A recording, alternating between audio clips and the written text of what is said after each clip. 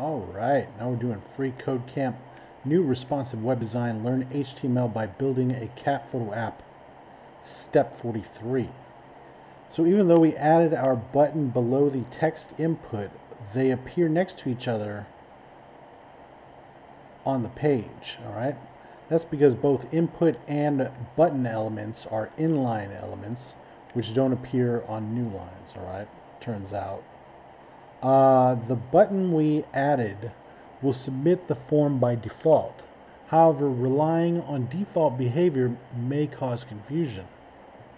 All right. We're going to add the type attribute with the value submit to the button to make it clear that it is a submit button.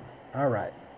So I think we're going to say type equals, and then we're going to put submit in what is that thing called, in quotes, in an empty string, right? Yeah, like type here. Okay, so let's do that. Let's do type equals this and say submit. All right, and let's check it. Actually, let's look at it.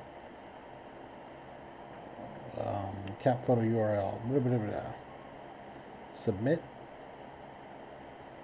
Okay, cool. So whatever. All right, let's check it.